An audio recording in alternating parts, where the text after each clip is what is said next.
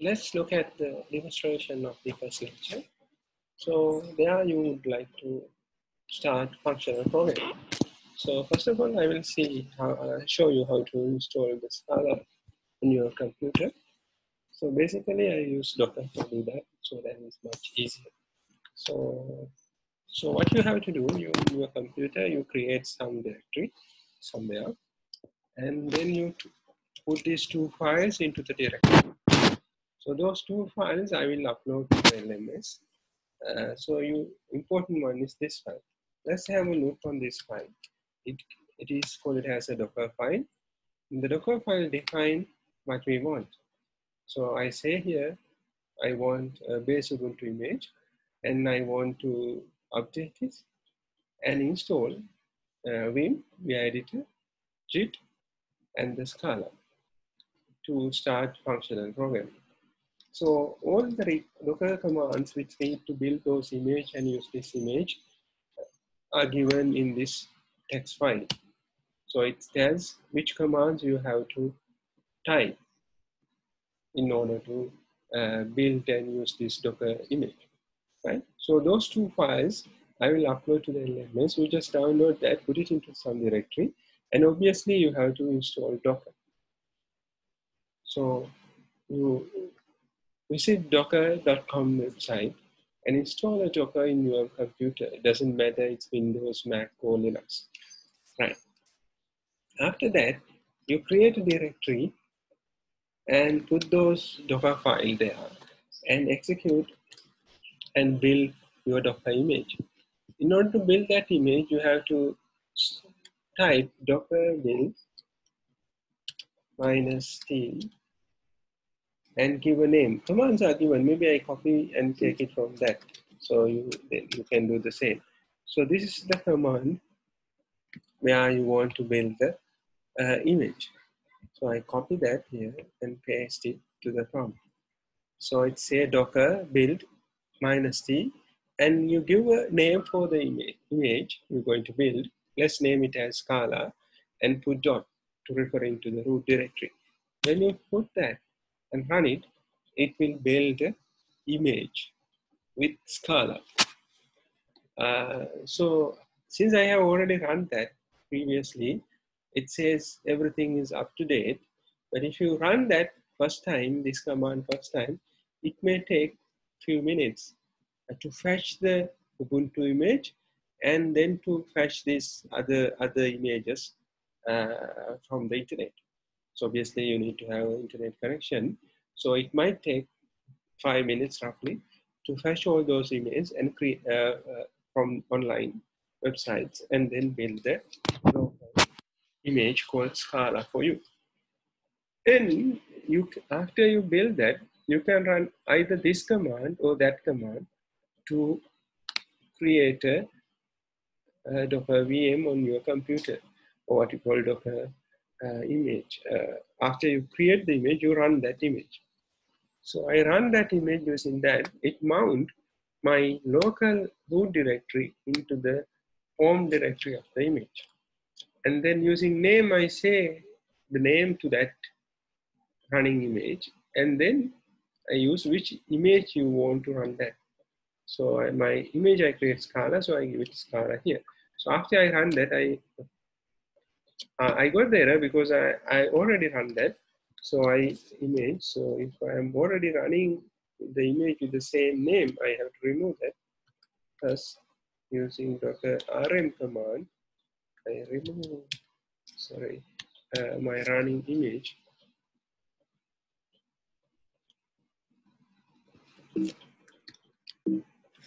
Rm and give an image name we want to remove, and then I can run it. I want to run that build command and then run command only once. So you see the image is run and I got the Linux Ubuntu prompt. So it's a root directory of Ubuntu VM Docker image which executes. I have a shell automatically open to this VM.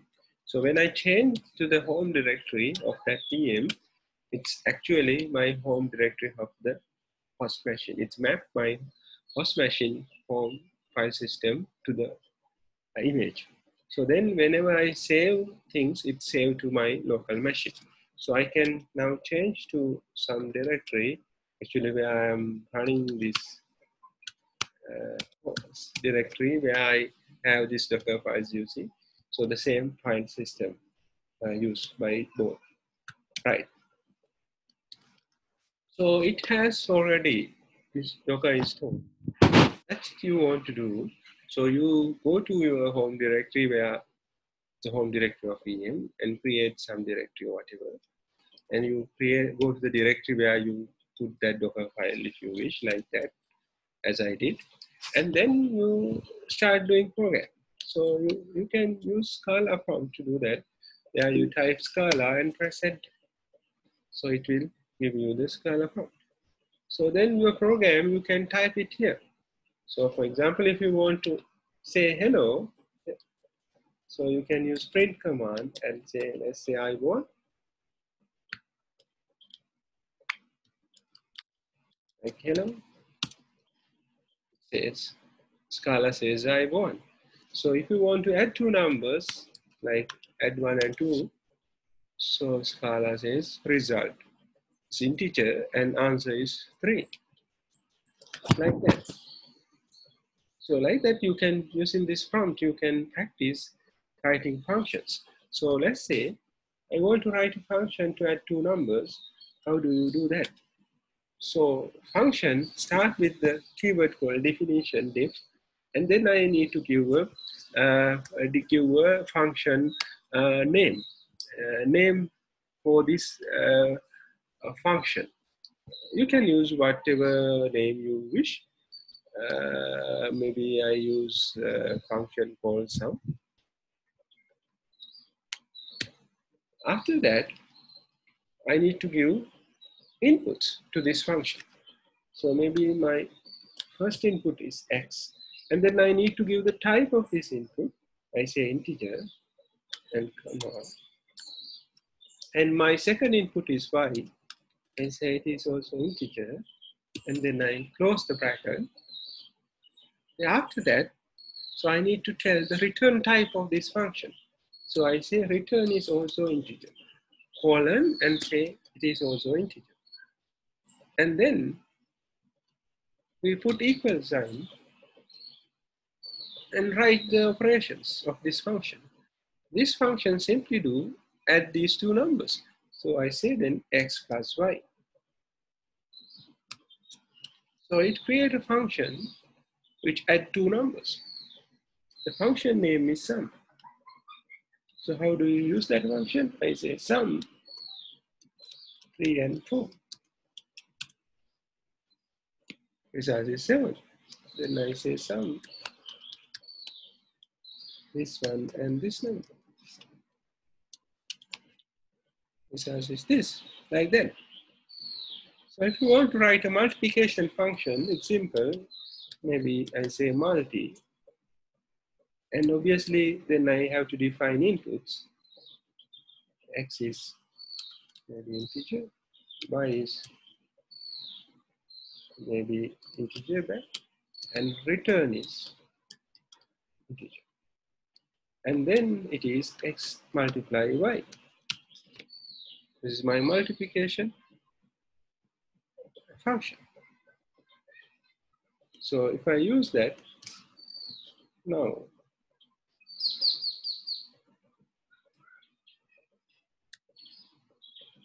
I say 3 multiplied 4, answer is 12. Okay, I want to, let's say, do some function where I multiply x by y and add this x to y. So how do I do that? Maybe for some reason. So I say then define some function called f1, take x1, y are the integers, like that. And it also return an integer. Actually, this returning value is optional in the Scala, so I can skip that if I wish, like that, for simplicity. And after that, I can tell what you want. I want to multiply these two numbers together and add it to the I want to multiply these two numbers together and add these two numbers together and then add them together. So first of all, what I want to do is multiply x and y and then add to the addition of x and y. Let's say some function. So I take the sum of these two numbers and multiplication of these two numbers and add them together. If I want to do so, so this is a function which do this. So I define a function called f1. So let's take this now. Let's say I pass 2 and 3 to that. Answer is 11 because in there they multiply 2 and 3 together. This is 6, and to add 2 and 3 together, we see that it is 5, and add 6 to 5, answer is 11. So you see there are basic functions. Yes, in this basic function, I can build some other functions. So it's very simple to use the prompt. So similarly, if you want to write an application which compile and run later on, so I can do it as well. So let's say I want to write a function like our Fahrenheit example. Let's say I want to kind of like write an application where I convert centigrade to Fahrenheit, something like that. So I can create a file which has those functions and the calls. So maybe I create a program or what you call source code, source file called runtime parent dot Scala. Extension is Scala. So I create a file like that, and then in the Scala, so first thing what we have to do is create an object. So when you create an object, we should use the name of this object. It's not a class, it's an object. It's a Fahrenheit. So you know in the Java, when you want to create a program, it's a class and the class name. Here object and the object name. In the Java, your class name and the file name should be the same.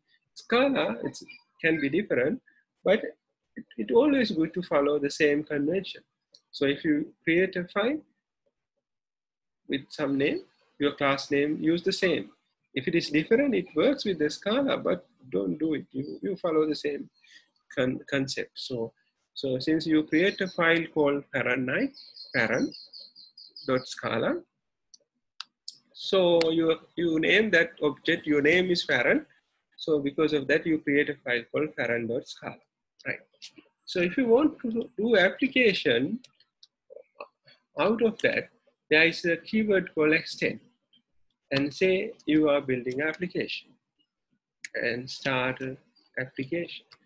This is your application. Application is the object which inherent a main method. In the Java, you have to type a main method called static main. So when you extend the application object and create your own object, main method will automatically inherited to this Fahrenheit object. So then you can immediately start writing your code here. So where you want to, let's say, define a function which converting this Fahrenheit centigrade to the Fahrenheit, let's say conversion function, convert, okay, centigrade, x is the centigrade, maybe the variable type is double. A variable is double because maybe we should enter decimal numbers as well. And after conversion, it return double. You can say colon and double, or you can skip that for simplicity. You say convert, input is double, output automatically defined by the language itself. That is obviously double. So by putting equal sign, I say what we want to do.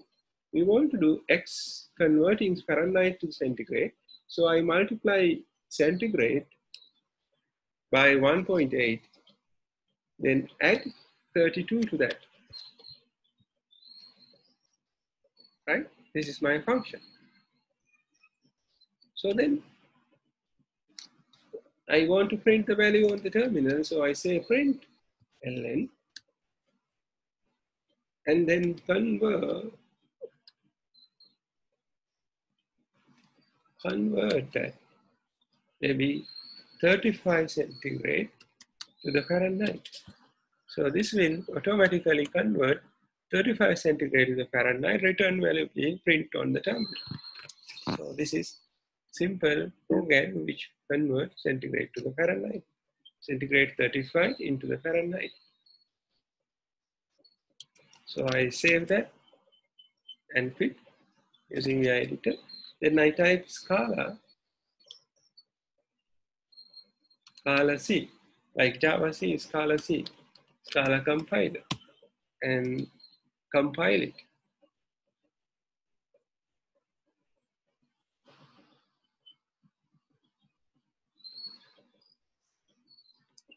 Maybe, so I misspelled the name, I guess.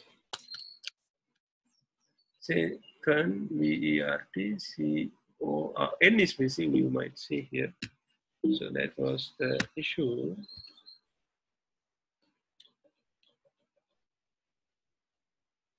Kern, C-O-N. That is now should work.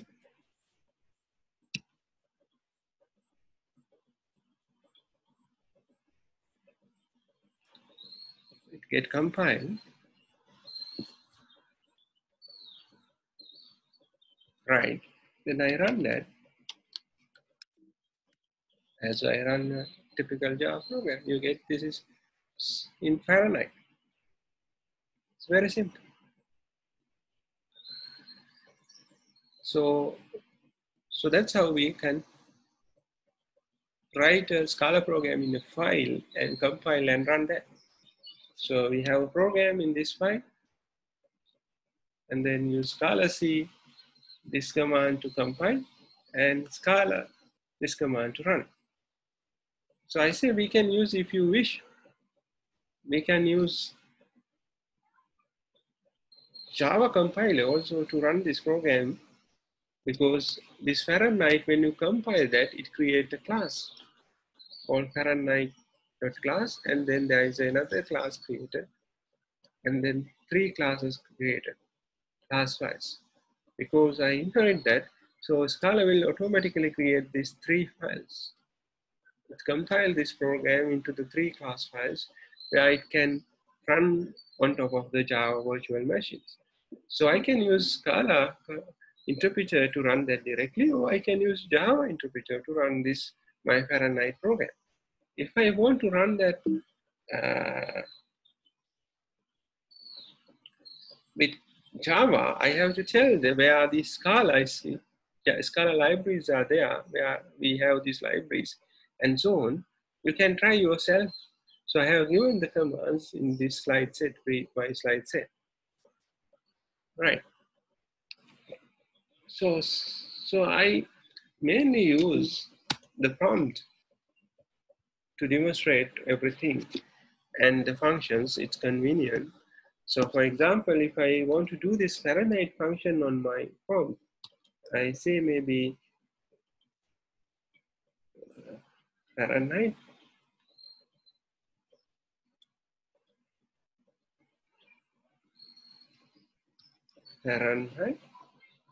and then take the double input.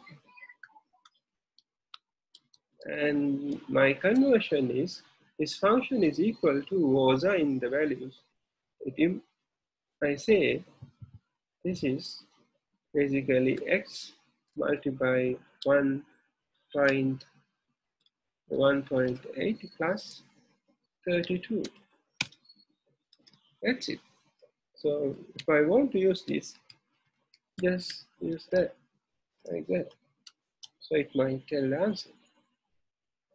So similarly, you can use like that. It has the equivalent Fahrenheit value. So I have given three problems. One problem, first problem I have already showed. So in the two other problems, you should write or implement simple functions, maybe Scala files. You can first try on the prompt, and then you can write functions like that, Fahrenheit does Scala like three functions to solve these other two problems as well. With that also three problems you have to solve, and push those programs to the link and let me know your repository. Thank you.